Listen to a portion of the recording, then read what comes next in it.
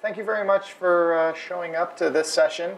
As Phil said, my name is Neela Jacques. I'm the Executive Director of the OpenDaylight project. What I want to go through today is just an overview of where we are as a project, touching a little bit about where we are both in terms of our maturity, our technology, but most importantly, I want to spend a little time talking about how I'm seeing end users actually engaging with OpenDaylight. For those of you who might have seen this presentation, these slides are very similar to what I gave at the OpenDaylight Summit, so if any of you have seen that, you're going to find a lot of the slides similar. I wanted to start talking a little bit about the end user perspective. We're going to start there, we're going to end there. There was an interesting article some of you may have caught that was written by SDX Central that was published, I think, late last night. And they tried to summarize all the presentations that happened yesterday, and specifically from the carriers, from the telcos. And it was interesting, as you read through, what they found was that there were basically three themes that kept coming up over and over again from all of the telco presentations. And the first key one is, as they're looking at SDN and NFV, the key thing that none of these end users want is to get locked in to any one vendor. And that's the biggest concern. The second thing that they said is, we'd like to deploy open technology, but our concern is if what happens is that there are 15 different open projects, that's an improvement from 15 closed projects, but we still have a problem. We actually want some standard platform that we can deploy in our environment. And then the third thing that they shared is they said, now all of that's good, but their advice to the vendors is, we're not into doing endless science projects. It's great to explore the technology and get to understand SDN and NFV, but if you're not solving a specific problem for us, at some point we're going to run out of patience and we're going to go do something else. So to summarize, really what the carriers have been saying, what they said here, and I think what they've been saying to me for the last couple of years, is that we want three things. We want solutions to our problem, reversing it. We want solutions to our problems that are built on one standard de facto platform that is open. So that's one key piece. The second key piece to look at it is the fact that I think that there is a broadly held understanding that the network that we have needs to change to be able to deliver on the needs of the coming decade or the coming 2 decades. I think many of you may realize that for the most part, the networks that we have today haven't changed that much over the last 20, 30 plus years. They were designed in a model for scale that is dramatically smaller than what we have today. And in a sense, we've evolved our networks simply by building and patching on top of an old model. Certainly from the carrier perspective, I think what we're seeing now especially is demands that far outstrip, and demands of growth that far outstrip the capabilities of the underlying. And both the OpEx, both the CapEx, but even more importantly, the OpEx is such that it is really straining every major operator in the world to be able to keep up with that. And so I think that you get these two pieces. At a high level, we all know that the network needs to change. At the practical level, we have to actually have specific solutions to problem for people to actually adopt them. And so the question comes back, if what we really need is a new platform that is open, that people can build on top of, that solves real problems, how do we get there? Is this possible? And so if we look at it, is it possible? I think the answer is yes. But I think everybody in this room would agree that it's not going to be easy. The recipe in itself is very simple. The challenge is in execution. So if you look at what is the recipe of what we need, the first one is, how do you bring the entire industry together and actually get them to agree to actually collaborate with each other, rather than sub-optimize for each of their existing technologies as well as immediate market objectives. The second one is, it's not just agreeing in principle, it's actually getting the industry to come together and build real code, build an actual platform that they can then build products on top. And then the final one is, if all we do is have vendors building technology, but end users never deploy it or never use it, we've actually wasted all of our time. And so all three of those elements are required. Everyone together, actually working to build something with end users involved and deploying. Before I go on, I want to acknowledge something that I hear over and over again from people. When I talk about this as the vision for our industry and the vision for OpenDaylight, the natural reaction that I get from many, many smart people is, you know what, that sounds great. That sounds very idealistic. Doesn't sound very practical. This sounds really hard. I'm not sure if we'll be able to get there. And I want to acknowledge that I think there's a lot of truth in that sentiment. At the same time, I do believe that few things that are worth doing are easy. And while this is difficult to achieve and requires strong execution by a wide variety of players, people within foundations like mine, but also member companies, also end users, there's change required at all levels in the industry. While this is incredibly difficult, the need is so great that I believe that we will actually get there. And so I want to share someone who I find incredibly inspiring. Some of you may know this man. His name is Ben Horowitz. He was an entrepreneur in Silicon Valley, built a number of companies, sold his companies for a lot of money, and is now one of the top venture capitalists in the world. And Ben Horowitz, if you haven't had a chance, wrote a phenomenal book about leadership, management, and entrepreneurship. It's called The Hard Thing About Hard Things. And he has this wonderful line in there where he's talking about an interesting insight, and it seems obvious, but it's worth thinking about over and over again, which is he says, the hard thing about hard things is that they're hard. What does he mean about that? He means, here's the point. Anything in your life, think whether it's in your personal life or your business life, if you have a really tough problem, often we think, oh, someone out there is going to have an easy answer. Someone listening to it will go, well, I know the answer. But the truth is, if you have a really hard problem, there aren't any easy answers. It will take time. It'll take time understanding what your objectives are. It takes time understanding what capabilities you have. You may have to recombine ideas that you had. You may need to get tremendous input.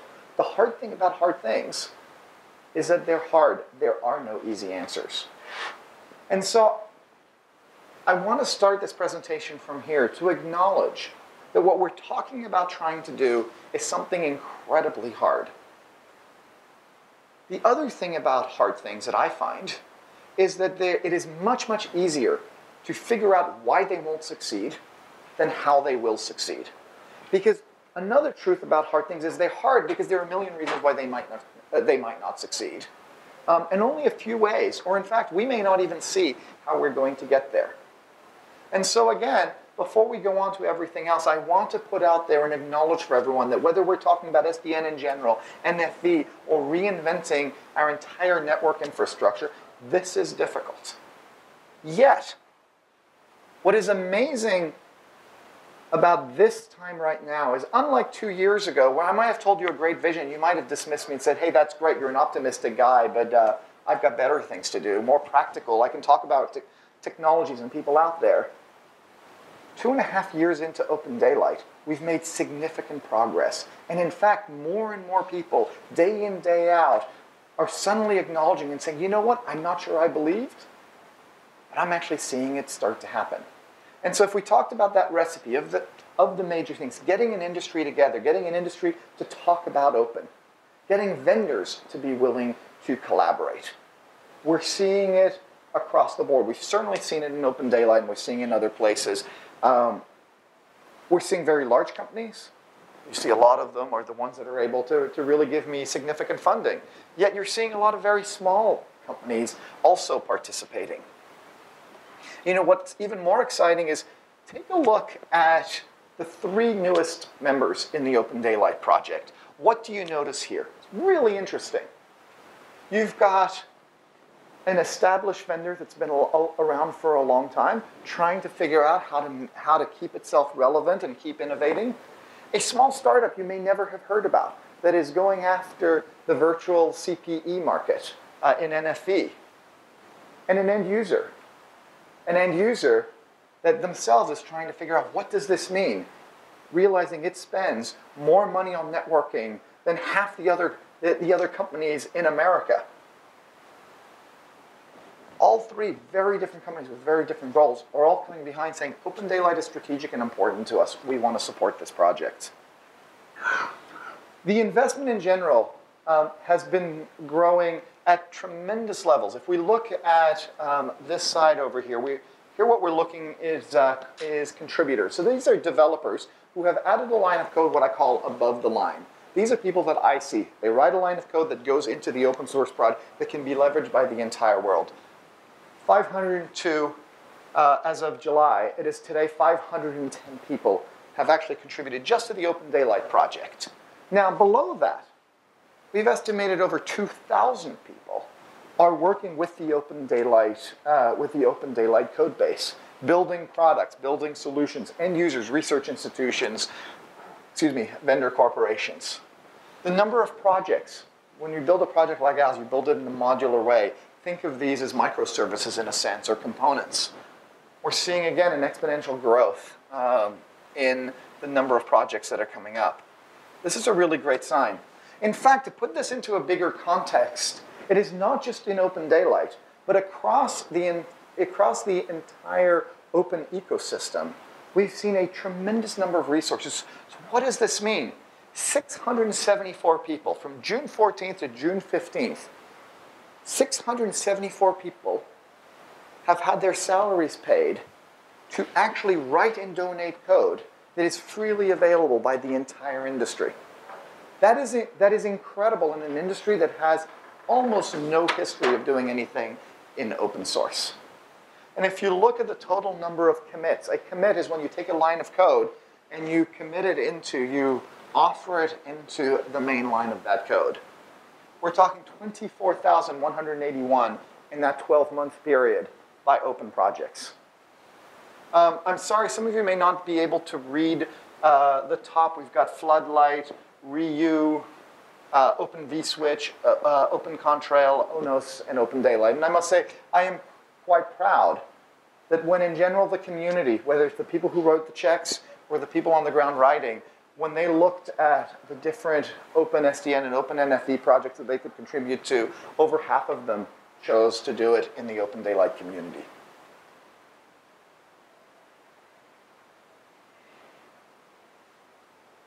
So now let's double click.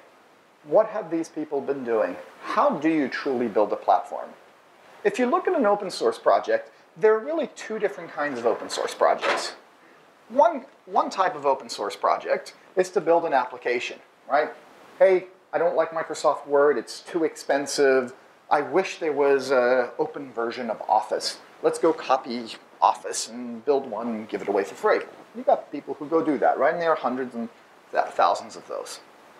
The other one, which in many ways is a lot more difficult, is to say, no, that's really not what I'm interested in doing. What I'm interested in doing is building a broad platform that can stimulate a whole range of innovation, solve many different problems. I think the best example of that in the world is Linux. Where if we look at Linux, most of us might think of Linux as being a data center operating system, in fact, the leading data center operating system of our time. Yet, what's interesting about that is how wrong that is. Because if you look at the number of installed instances that are sitting on servers in data centers is actually dwarfed by the number of installed instances of Linux on a whole range of other use cases, from Android phones to that seatback entertainment system that you may have seen on the back of your airplane, to that little camera that's on the front of your surfboard when you go surfing, to a supercomputer that is measuring the rate at which nuclear explosions may happen in a meltdown in a nuclear power station. Right? Incredible range of things that have been built on the Linux platform. And if you think about it, all of that comes down to someone sitting down and saying, I am going to build a kernel, not to solve any one problem, but to be able to serve as the base of solving many problems out there. Why do I tell you this? Because in the network industry, we've had the same question. What should an SDN controller be? What should truly a platform look like? If carriers tell us they want one platform, what are the key elements to it? Some people, I think, correctly bring out one of the things that we really want to do is to be able to manage flows, and that's really important. But other folks have said, yes, but I also have a whole set of legacy hardware that I want to be able to interact and manage. Some people say that they want to do a VPN. Others say, no, what I want to do is to be able to do discovery. I want to do security and many other things that we haven't thought of. And so as our community has been wrestling with that question, the answer that they have come to thus far is that to truly be a platform, we need to, on one hand, be able to work with a wide range of underlying hardware, from legacy hardware that was installed 10 years ago that still hasn't been fully depreciated, all the way to brand new projects that are deployed in greenfield.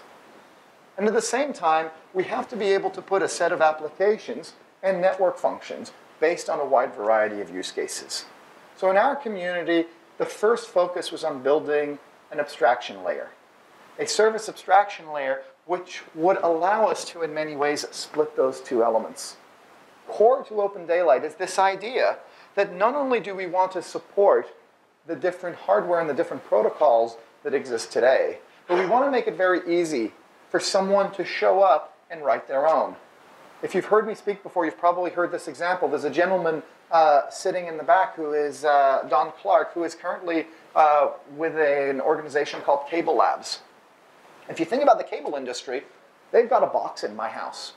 And they spend a lot of time thinking about how to talk to that box in my house. They've designed an entire protocol solely to talk to that box in my house. It's called DOCSIS, right? Now they have a question. When they look at SDN, how do they deploy SDN? Do they need to abandon the DOCSIS protocol that has been baked into so many of the things that they do and adopt OpenFlow or some other protocol? Well, in the short term, that would be prohibitively expensive. And so if truly they want to be able to manage a cable network end-to-end, one of the questions is, how do you use DOCSIS with an SDN controller? Turns out that DOCSIS is not actually that different from OpenFlow, and that they were able to come within OpenDaylight and in fact build, if I can find PCMM right there, PCMM COPS, that they were able in 2 weeks to build a working POC or demo of it, and within about 6 weeks they were able to get something working and get it into the project within one release. When you look at a chart like this, the number of boxes at the bottom may look like complexity, but in fact is a huge strength of an architecture. It means that it allows you to go in and serve a wide range of different needs. At the same time, there's a question of what use case does an SDN controller serve? And what you find again is if we define SDN as simply separation of control and data, or SDN as the use of OpenFlow, well, then you can really define it pretty well. But if instead you define it as the ability to deliver a new kind of network programmability, then you start to find that the range of different network services that you may want to put on top of a controller is actually quite wide. And this is exactly the experience that we have seen. Again, I don't necessarily need you to read each one of these. If you do, we have a printed version of this downstairs in our booth.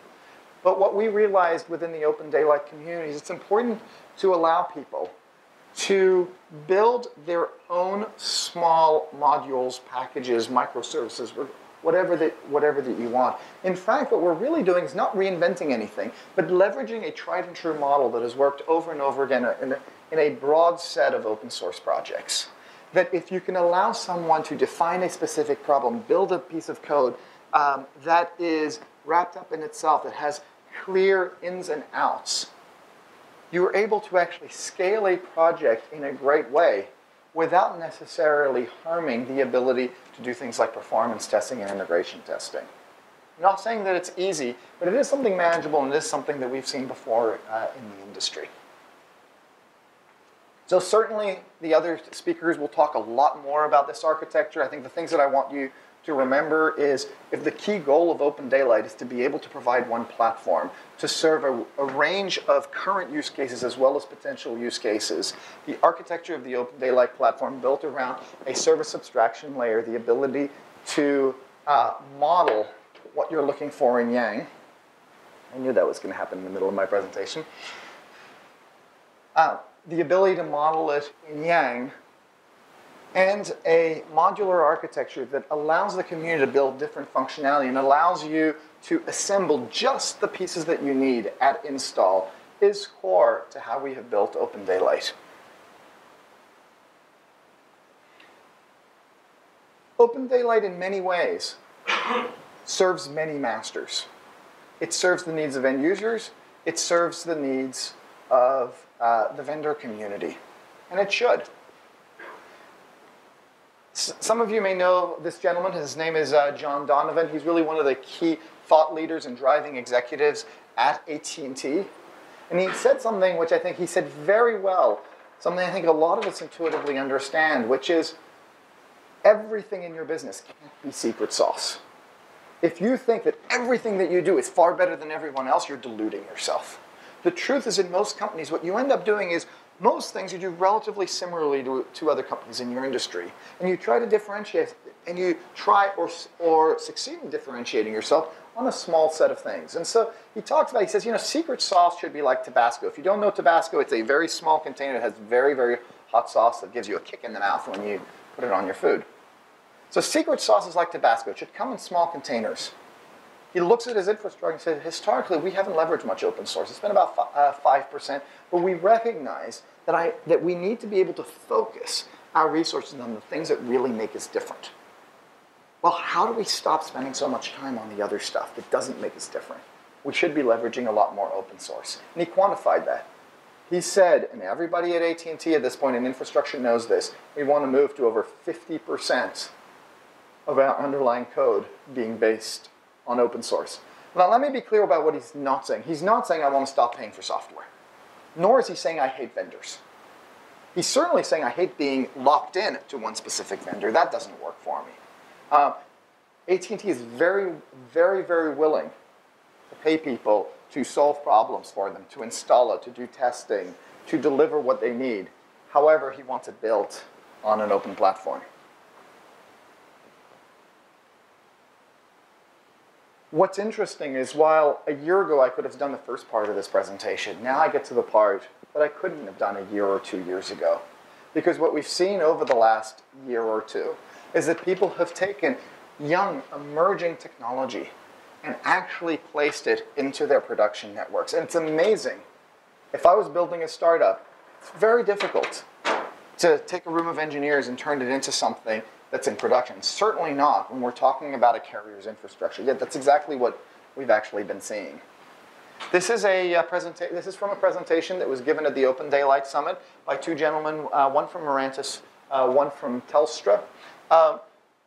They were looking at their network, and one of the first things that you notice is that if you're an Australian company, if you want to make money, you've got to serve a multinational use case. They have a whole set of points of presence all around the world. And they were looking for how do we make it easier to provision these complex networks across all these different POPs in the world. Well, they looked around, they found OpenDaylight, they saw that it could be used to solve. Mirantis did a little bit of work, and they're able to get it into their environment in production very, very quickly. Really what they built was they leveraged that core service abstraction layer, the model-driven service abstraction layer. That's what MDSAL stands for there. They're leveraging the OpenFlow protocol in their environment, and they've been very happy with the impact. This is really what we're seeing in a lot of places. People, as the carriers were saying, look at a problem, solve a problem, and then expand from there. Now, 20 POPs is great, but how much traffic is going in over Telstra? Tough to say, I don't know. They haven't shared that with me. But I do get a lot of questions about scale, and so I thought I would illustrate that with a different example. I don't know if you're familiar with a company called Tencent. Show of hands, how many people have heard of Tencent? About half the room. Okay, so Tencent is a Chinese company. It primarily serves the Chinese market. They really have two major apps that they do. One of them is a chat app called WeChat. It has about 600 million users on it, pretty impressive. They also have a set of mobile games as well as some voice chat capability. Because of course they're serving the Chinese market, the scale that they have on their environment is just beyond almost every other company in the world. Now, interestingly enough, unlike say a Facebook or an Amazon or a Google, we see something interesting with some of these Chinese ones. When Google began designing their infrastructure, there was no OpenDaylight. Frankly, OpenFlow was it in was in its infancy. And so people like Google had to invent SDN for themselves in their own implementation. They didn't have the luxury to be able to leverage an open source project. But Tencent has come a little bit later than Google, and so they had a choice that Google did not have. They could build it in-house themselves, or they could leverage an existing open source project. And of course, they did exactly what you would do. They leveraged an existing project. And so they came to OpenDaylight. They looked at OpenDaylight versus other options and very quickly determined that OpenDaylight could solve a wide range of their problems. They looked for the lowest hanging fruit. It was the interconnect between their data centers, and they immediately began architecting for themselves. Interestingly, the first case, they used an outside company, Mirantis, to build it. In this case, the Tencent team primarily did it themselves internally. They had a little bit of help from Huawei and from Cisco, but for the most part, it was their own internal architecture team that built it.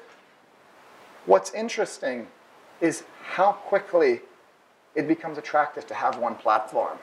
Because after deployment, they looked back, they talked to each other, and they began to communicate to their vendors and said, you know what? By the end of this year, we are asking all of our vendors, if they want to sell to us, they have to be OpenDaylight compliant. They have to be OpenDaylight compatible. So, okay. OpenDaylight helps small telcos, large website companies. Is that the limit of our impact? Actually, I would say I think that the impact of a project like ours goes way beyond. And as I said, there's a set of problems that we see today, but there's a much bigger set of problems that can exist in the world. And this next case I think is one that I find very interesting, which is we're all thinking about how networks stand in the way of making profit. But how does it necessarily make the world a better place? Next, I'm going to tell you about a group in Canada. As you know, many countries like Germany, in Canada, they're very conscious about the environment. And so one of the things that they have been looking at is how do they lower their carbon footprint? How do they lower their energy usage without actually lowering their GDP, without a cost? Is that possible? And so you're seeing all around the world, and I think Quebec is a great example of people saying, you know what, if we can actually build a cloud, gather a whole set of data, say on weather, on usage, we can actually get a lot smarter about how we use electricity, how we use water, how we use heating, and our use of natural resources. To be able to do that, they needed to build a cloud. The cloud needed to be able to scale, so of course they turned to OpenStack, but also realized that they need the ability to instantiate networks very, very quickly. And so once again, they looked at OpenDaylight. In this case, they worked with a couple of our members, Ericsson and InnoCybe, to be able to do that. And they built a solution with OpenStack and OpenDaylight together to be able to have this, what they called a green cloud. I should say they're not unique there. In fact, I am seeing more and more people all around the world looking specifically to have this kind of dynamic infrastructure. They want the ability to spin up compute resources, but they're realizing that one of the things that stands in the way is actually the ability to instantiate networks that way. And this is, as we'll talk about in a little bit, this is one of the dominant use cases. Since we're here at this show, I thought that I would put up an example that you're going to hear tomorrow. I'm not going to go into the architecture of this slide, but I wanted to highlight, there's a gentleman named Alex Zhang. He's an architect for this company here in the top right-hand corner, China Mobile. Just like Tencent, China Mobile obviously is focused in China, and they're seeing an incredible rate of adoption in terms of number of users, as well as the amount of data in their environment. There also is tremendous opportunity for them in terms of what services they offer to their end users. So whether it's consumer or SMB. One of the key parts to their ability to deliver new services is the ability to build a cloud that can scale based on their needs. Once again, just like so many out there, as they look at the requirements to be able to build that, OpenStack is clear on the compute side, but it is lacking on the networking side. It does not come with a controller. They want an open source controller. And so they're building their cloud environment on OpenDaylight. I want to pause here to point out that one of the questions that often comes up in anybody who's using open source is what do you use from open source and what do you get from proprietary? I personally think that it is actually a good thing that you have people that will sell solutions around open source, and there are many models that work. You can have someone simply providing support around a pure open source solution, or you could buy a proprietary product that is mostly proprietary and has some open source embedded. And there's some models in between that are also valuable, where maybe a piece of the solution is open source and a piece is proprietary. The challenge we have gotten in the OpenStack world is that networking isn't an add-on. Networking isn't an app. It is a core part of the infrastructure. But until OpenDaylight, there really hasn't been a standard controller networking infrastructure that is open for OpenStack.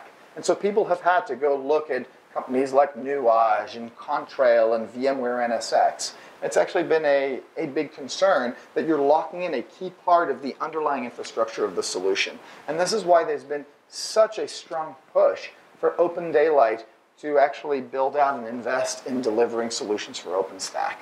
And I'm very glad to see that after a lot of work, we're really getting there. We've had a lot of investment in this area, and we're starting to see people deploying OpenDaylight with OpenStack in environments that are getting close to production, or that are actually in production, like I just said.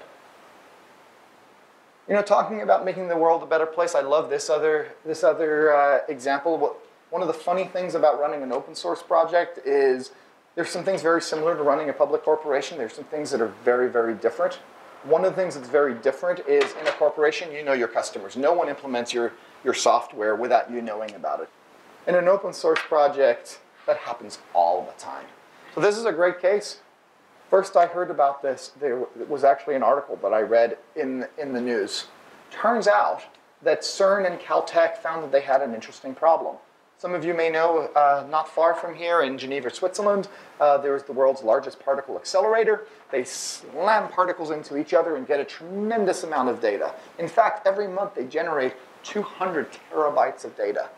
And there are researchers sitting in Switzerland analyzing that data, but in fact, there are hundreds of researchers all over the world, thousands in fact, who want to get access to that data. The problem is, there's a lot of it. We're talking extremely big data. And so what do you do? So initially, they found a way to send it to 13 Tier 1 sites. That's great. But they found there are actually 460 others. They call them Tier 2 and Tier 3 sites. Could they actually get that much data out to 473 total sites in the world? Well, that requires you to think differently about how you're going to manage your network. And in fact, yet again, they look at OpenFlow as a great way to be able to solve their problem. As they look for a controller, they turn to OpenDaylight. One of the interesting things here is you might think that I tell you they chose OpenDaylight because OpenDaylight was by far the best solution to solve their problem. And it might have been. But when we talked to them, their actual #1 reason for picking OpenDaylight is they said, what we see in the industry is that OpenDaylight has become the de facto standard open controller out there. As a community of scientists that is collaborating all over the world, they love the fact that OpenDaylight is open, but more importantly, they love the vibrancy of the community that exists in OpenDaylight because it mirrors the experience of what they have within their own physics community. So with the last part of my presentation, I want to double-click one more time and talk about the 4 major use cases that I am seeing for SDN out there. Now, I could probably give you a whole presentation on this, so I'm going to keep it at a relatively high level. But for the most part, almost every deployment that I hear about, almost every problem, can be fit within this framework. The first set of challenges that I see people have is, I have an existing network, or I'm building a new network, but I have a challenge in being able to, #1, understand what's out there, map what I have out there, and be able to start making changes out there. Some of you may say, that doesn't sound like SDN, that sounds more like management and orchestration. At some level, I don't really care what you want to call it. It is a need out there. There is a need, and why I put it in here is I think it is highly related to the other 3. Because it is very difficult for you to start truly programming your network if you don't know what's there. It is truly difficult to start walking the path towards programming your network unless you have an ability to start pushing changes. This is how you learn how you want to manage your network. And so this is a very real use case, and we're seeing a whole set of people wanting to do that, and OpenDaylight can be used to do that. Now, of course, there's what most of us would start understanding as true SDN, right? The ability to do this proactive network management and traffic engineering. And certainly a lot of people are doing that. And so if I look at OpenDaylight, I see plenty of people who really want to do netconf, and that's what the key focus are. But a whole set of people for whom OpenFlow is a key focus, or other protocols to do something similar. So within the traditional network, I think things boil out within those. There's certainly some hybrids in there. The other two are quite different. We're here at the show talking a lot about network functions virtualization. I think the first thing hopefully everybody is clear about is the purpose of network functions virtualization isn't to virtualize the network functions. Everybody know what I mean here? The reason you want to virtualize the network functions is because of what that allows you to do. Really the purpose is to be able to have better orchestration, better automation, and to start being able to put intelligence onto my network. But the first step of that is, if I've got physical boxes, I have very few degrees of freedom to what I can do with a physical box. It is only when I can make that into a virtual entity that now I have the ability to spin it up, to move it around, to map it differently, to add analysis to it. And I think this is something that is lost a lot. That people think, oh, NFVR, great. It's about delivering VMs. People want VMs more than boxes. Yes, but no. It is what you can do. And if we forget that piece, we're lost. Yet it will take us a few years. It is a necessary step. You need a wheel before you're able to have a horse buggy or a car. One of the interesting things on the NFV side is in some cases scale is very important. In other cases scale is not necessarily the defining characteristic in terms of the number of VMs in the environment. This is a key difference from the fourth use case, very much more centered on the data center side, which is really around cloud. And as we saw with Quebec, as we're seeing with China Mobile, certainly as we build out cloud infrastructures, private clouds or public clouds, there's a need to have an agility on the network, this time potentially a tremendous scale. And yes, you can do that without a controller, but you really don't want to. You can map directly to the hardware. But in a sense, it is as if you go in and you're building a whole new wing to your house, yet you don't touch the rotting back end that you already have. Who's using OpenDaylight? We recently did a survey at the end of the summer. We got responses from 128 companies, and you know what you find? It ranges across the board. Absolutely, we're seeing telcos and service providers leading the pack. The reason is actually quite simple. It has nothing to do with the underlying technology. It doesn't necessarily have to do with the needs. It has to do with the fact that there is no company on the planet for whom the network matters more than a telco or a service provider. Right? If you look at a telco, the percentage of their costs that goes to buying equipment for their network or managing the network, it's far, far higher than you would see from a retailer or a bank or a manufacturing plant. Therefore, it is not surprising that they're the ones who are willing and able to invest most ahead of the curve of others. So then you ask, well, who else cares a lot about the network? Well, it's really interesting. You see companies like Thomson Reuters, who, in fact, you might not think as a telco, but they're using the network tremendously as part of what they're doing. Certainly seeing research, academia, the web scale companies like Tencent. The network matters a lot to them. Who else? Who's next? Well, then the financial services. And then finally the tail end of people for whom it's important, but one of many things, are your more traditional enterprise. Not surprisingly, engagement with OpenDaylight and deployment of SDN and NFV maps almost perfectly linearly to your percentage of your costs are in the network or how much your profits are dependent on your network evolving. You also see this married, as I said, in terms of the involvement with the OpenDaylight community.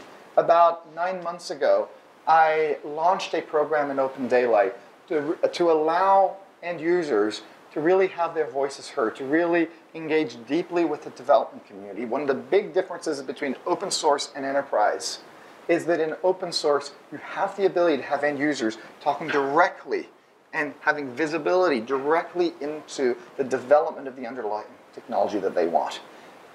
If you're buying from a corporation, closed software, you go through a product marketing, a salesperson, a product marketing manager, a product manager, a dev manager, and maybe if you're lucky every once in a while you you get to talk to an engineer. Usually, you're affecting them through product requirements, documents, and maybe product plans. In a community like OpenDaylight, in a community like OpenStack, you have the rare ability to gain visibility, in fact, have input directly into the process of creating the technology which you want to use. And it's been fabulous to see so many of the world's most interesting institutions, from, as we talked about, companies like Tencent, stock market like NASDAQ, telephone companies, old telephone companies, new telephone companies, Europeans, Americans, Asian, Caltech, Arizona State. And most recently, as I was saying, we started to see us shifting from that first adopter to that next level with people like Thomson Reuters and Credit Suisse. These are not suits wanting to get something else on their resume. These are real network architects taking time often out of their jobs because of personal interest to work with the technology, look at it, share their insights with each other, and then directly into the development community. And this is an invaluable resource for us. For example, recently we had a set of questions, a big debate within the community that came up around what does it mean for a project to be called mature? How do we put requirements as we evolve projects, sub-projects within our project? And you know what? There are lots of opinions within the developers. But I pushed them to reach out to the end users. And what we found is that the end users came in and said, here's what these words and these terms mean for us. Here's how we're going to deploy. And they're able to provide invaluable feedback, which is going to change the way the development community thinks about how they run their own projects. This group is growing significantly, and I'm really grateful to the amount of time that we're seeing these individuals put in to supporting our projects. OpenDaylight is about people connecting with each other via collaboration. Open is not a flash in the pan. OpenDaylight isn't a flash in the pan. There truly is a wave sweeping our industry. People are seeing that open source isn't a cancer. Open source isn't that other thing. It is something serious, and often it is now being considered a key part of company strategies. 20 years ago, it became clear that in many industries, if you didn't send someone to the IETF or to NANOG or to any of these standards organizations, you'd risk not having end users buy your products. However, what it meant is that, unfortunately, standards became a battlefield. It became the place where you score points against your enemy. And we were in this constant battle, and unfortunately, they became less and less useful and less relevant. What I am seeing is that, in general, the era of standards wars is over. Doesn't mean standards don't matter. Standards will continue to matter, and we're going to still need to keep sending people there. But that's no longer the major defining dynamic in our industry. Instead of fighting over standards, what we're seeing is people understanding the value of collaboration. I love this example because cycling is different from almost any sport in the world. In most sports, you spend the majority of your time competing with your competitor. Cycling is unique. Yes, you collaborate with your team. But in fact, if you are Nairo Quintana here, you may spend more time in a race actually collaborating with your top competitor, Alberto Contador, than you will collaborating with your own teammates. Because in cycling, unlike other sports, you spend the majority of your time fighting against the wind. And there's a 30% effort difference between going at it alone and fighting the wind alone rather than sitting on the wheel of somebody else. He's shielding you from the wind. And so they continually keep helping each other right until the final few kilometers, at which point it makes sense to say, okay, gloves off, let's go. And then they truly compete with each other. This, I think, is the right model for where we're moving in the industry. Yes, you still have competitors, and yes, of course you want to win. But you realize it makes much more sense to collaborate around the non-differentiating pieces and only seek to compete in these areas in which you're unique. The other thing we're realizing is, despite the fact that where I live in Silicon Valley, people love to talk about disruption and Uber putting a lot of people out of business and Airbnb and all of that, that actually most change in the world happens not through destruction, but through evolution and renovation. And especially if we look at our network, it is very possible that the current model is horrible and we're going to throw it all out and start with something new. But I don't believe that's likely to happen. Instead, we realize we have to change the wheels of the car while the car is driving. We must think renovation rather than destruction. And this is why what you're seeing is throughout the industry, not just in networking, we're seeing open collaboration becoming the dominant way. Yes, OpenDaylight is increasingly being seen as something that is likely to succeed. People even start calling it inevitable. It's a little strong. Certainly is music to my ears. But we're seeing this with things like cloud native computing around containers and the Open Container Project. Certainly on the hardware side, not an LF project, but you're probably familiar with the Open Compute Project. If you know anything about Platform as a Service, the Cloud Foundry Foundation is part of the Linux Foundation. The All-Seen Alliance is an alliance specifically around the Internet of Things and a protocol over there.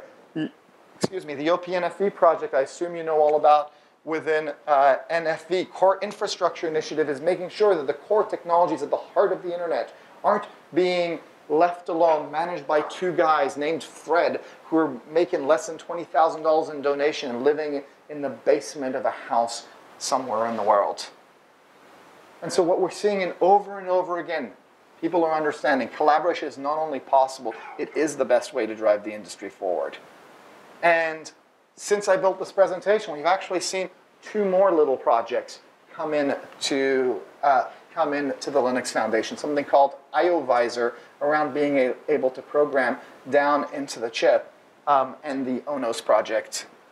Some of you may have seen this announcement around the ONOS project joining the Linux Foundation. Those of you who haven't read the announcement yesterday was that ONOS, which is the Open Network Operating System, has gone from being a separate project under a Stanford lab called OnLab and joined the Linux Foundation. And this was released yesterday. I wrote a long blog about my full perspectives. It'll give you a better sense than I can give you right here. But I do want to give you the gist of what I wrote in that blog. Because a lot of people ask this question, ONOS and OpenDaylight seem to be somewhat overlapping, somewhat competitive. What does this mean for ODL? What does this mean for ONOS? And on that, the point that I want to make is running a successful open source project requires you to do two things at once. And in fact, it is a balancing act. If you're copying Microsoft Word, it's actually relatively easy, right? You take the spec, you see what it is, you build those features, and you're done. If instead you're building a platform, especially a new platform, you can't just simply copy something that already exists. You have to learn as you're doing. In a company, you try one thing, hit a brick wall, turn around, try something else, hit a brick wall, turn around, try something else. In an open source project, you can parallelize that. So on one hand, what you're balancing on the left side of that is the ability to explore many different things, to innovate through exploration. And that's great. That allows you to get to market much, much faster. Innovation to market much faster. On the other hand, however, if what you end up with is a whole bunch of open technologies that all roughly replicate the same thing, you haven't achieved that much for the end user. This is one of the things that I think Axel Klauberg from Deutsche Telekom talked about in his keynote. The other key role of an open source project, beyond enabling this radical innovation, is to provide standardization around a good enough code base that people can build a variety of things around. Linux may or may not have been, in many times of its life, the absolute best way of building an OS kernel. That's not what mattered. What matters, enough people said it's good enough to go build all of the things that they built on it. And so you're constantly balancing exploration versus rationalization. Why do I say this? Because this is why it is so good that ONOS is joining the Linux Foundation. ONOS is yet another group of smart engineers. 79 people have written a line of code for ONOS thus far, who have been exploring a subset of the full set of problems that we have in our industry, specific to carriers, specific to one technology. And they've made some really interesting discoveries there. And that makes us all richer. At the same time, it is clear from an end user standpoint, in the same way as I have three different competing ways of, or I've had three different ways of doing network virtualization, a couple different ways of doing a service abstraction layer, different models and ideas of how to scale controller elements. we need to get towards some level of standardization and rationalization. And so having ONOS within the same family as OpenDaylight allows us to begin to collaborate a lot more, to open the kimonos, to have discussions among our engineers, to learn from each other, to grow from each other, and yes, long-term to potentially to rationalize technical elements. It's not necessarily going to be an easy journey, but it's the right one. So the last thought that I want to leave you with is my rule of collaboration. I'm not going to claim that it's truly unique, but it's something that I care about a lot. I often get the question, how do you manage all these different interests? To some extent, the answer is I don't. But I do facilitate it. And what I find myself saying over and over again, I think this is true in an open source project, this is probably true within your company and also true with your friends and your family, is the first step is understanding that collaboration is not about getting others to do things your way. It is our natural knee-jerk reaction to want people to do things our way, yet collaboration is about understanding and beginning with this idea that we is greater than me. And that therefore I know that I'm going to walk in, I'm going to compromise some areas, I'm going to be open to finding a third way in some areas. And when everybody comes with that, we may have heated discussions, we may disagree about a lot of things, but together we can get a great answer. I see that happening a lot in the OpenDaylight project. It's happened a lot in the past, it'll keep happening. And I think this is what's going to happen between ONOS and OpenDaylight, between the 500 people in OpenDaylight and the new 79, which will grow to whatever it is. And this is why I think this is such a positive thing. And so what I want to leave you with is welcoming you to this Euro Summit. We've got a great set of talks for the rest of today and tomorrow afternoon. You'll dive in much more deeply. I think the other thing I hope you will experience is a little bit of that community. Approach people, get to know them. Don't come in and tell people what you want them to do. Express to them what problems you're looking to solve. If you're willing to take on even a little piece of solving that problem, I think you'll find many others willing to shoulder the rest of the burden there. And with that, thank you very much. High level, we all know that the network needs to change. At the practical level, we have to actually have specific solutions to problem for people to actually adopt them. And so the question comes back, if what we really need is a new platform that is open, that people can build on top of, that solves real problems, how do we get there? Is this possible? And so if we look at it, is it possible? I think the answer is yes. But I think everybody in this room would agree that it's not going to be easy. The recipe in itself is very simple. The challenge is in execution. So if you look at what is the recipe of what we need, the first one is how do you bring the entire industry together and actually get them to agree to actually collaborate with each other rather than sub-optimize for each of their existing technologies as well as immediate market objectives. The second one is it's not just agreeing in principle, it's actually getting the industry to come together and build real code, build an actual platform that they can then build products on top. And then the final one is, if all we do is have vendors building technology, but end users never deploy it or never use it, we've actually wasted all of our time. And so all three of those elements are required. Everyone together, actually working to build something with end users involved and deploying. Before I go on, I want to acknowledge something that I hear over and over again from people. When I talk about this as the vision for our industry and the vision for OpenDaylight, the natural reaction that I get from many, many smart people is, you know what, that sounds great. That sounds very idealistic. Doesn't sound very practical. It sounds really hard. I'm not sure if we'll be able to get there. And I want to acknowledge that I think there's a lot of truth in that.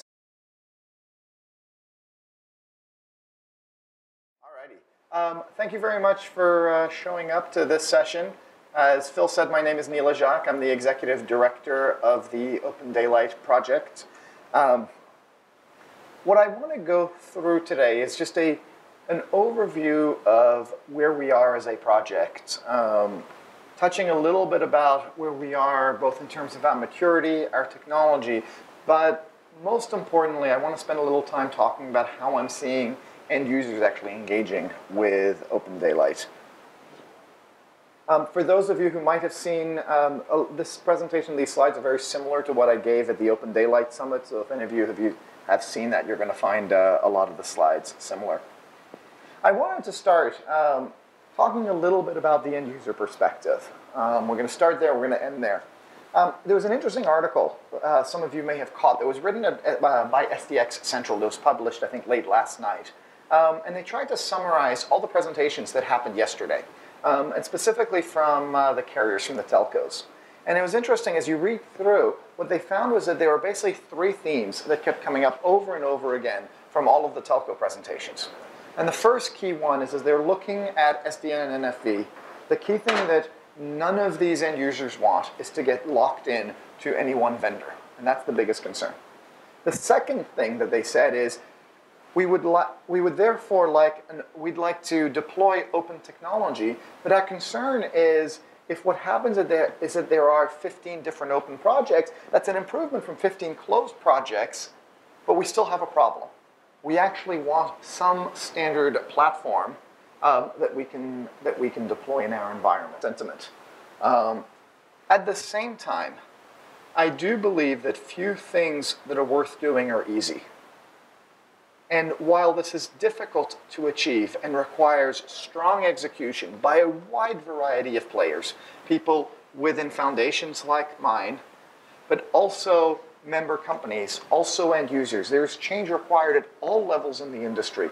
While this is incredibly difficult, the need is so great that I believe that we will actually get there.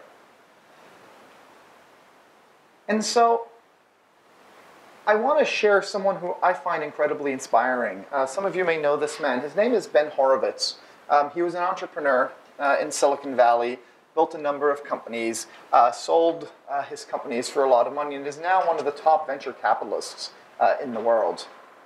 And Ben Horowitz, if you haven't had a chance, wrote a phenomenal book about leadership, management, and entrepreneurship. It's called The Hard Thing About Hard Things. And he has this wonderful line in there where he's talking about an interesting insight. And it seems obvious, but it's worth thinking about over and over again, which is, he says, the hard thing about hard things is that they're hard. What does he mean about that? He means, here's the point. Anything in your life, think whether it's in your personal life or your business life, if you have a really tough problem, often we think, oh, someone out there is going to have an easy answer. Someone listening to it will go, well, I know the answer. But the truth is, if you have a really hard problem, there aren't any easy answers. It will take time. It'll take time understanding what your objectives are. It takes time understanding what capabilities you have. You may have to recombine ideas. And then the third thing that they shared is they said, now all of that's good, but their advice to the vendors is, we're not into doing endless science projects. It's great to explore the technology and get to understand SDN and NFV, but if you're not solving a specific problem for us, at some point we're going to run out of patience and we're going to go do something else. So to summarize, really what the carriers have been saying, what they said here, and I think what they've been saying to me for the last couple of years, is that we want three things. We want solutions to our problem, reversing it. We want solutions to our problems that are built on one standard de facto platform that is open. So that's one key piece. The second key piece to look at it is the fact that I think that there is a broadly held understanding that the network that we have needs to change to be able to deliver on the needs of the coming decade or the coming 2 decades. I think many of you may realize that for the most part, the networks that we have today haven't changed that much over the last 20, 30 plus years. They were designed in a model for scale that is dramatically smaller than what we have today. And in a sense, we've evolved our networks simply by building and patching on top of an old model. Certainly from the carrier perspective, I think what we're seeing now especially is demands that far outstrip, and demands of growth that far outstrip the capabilities of the underlying. And both the OpEx, both the CapEx, but even more importantly, the OpEx is such that it is really straining every major operator in the world to be able to keep up with that. And so I think that you get these two pieces. Is that you may need to get tremendous input. The hard thing about hard things is that they're hard. There are no easy answers. And so I want to start this presentation from here to acknowledge that what we're talking about trying to do is something incredibly hard. The other thing about hard things that I find is that it is much, much easier to figure out why they won't succeed than how they will succeed. Because another truth about hard things is they're hard because there are a million reasons why they might not succeed. And only a few ways, or in fact, we may not even see how we're going to get there. And so again, before we go on to everything else, I want to put out there and acknowledge for everyone that whether we're talking about SDN in general, NFV, or reinventing our entire network infrastructure, this is difficult. Yet, what is amazing about this time right now is, unlike 2 years ago, where I might have told you a great vision, you might have dismissed me and said, hey, that's great, you're an optimistic guy, but I've got better things to do, more practical. I can talk about technologies and people out there. 2.5 years into OpenDaylight, we've made significant progress. And in fact, more and more people, day in, day out, are suddenly acknowledging and saying, you know what, I'm not sure I believed, but I'm actually seeing it start to happen. And so if we talked about that recipe of the major things, getting an industry together, getting an industry to talk about open, getting vendors to be willing to collaborate, we're seeing it across the board. We've certainly seen it in OpenDaylight, and we're seeing it in other places. We're seeing very large companies. You see a lot of them are the ones that are able to really give me significant funding. Yet you're seeing a lot of very small companies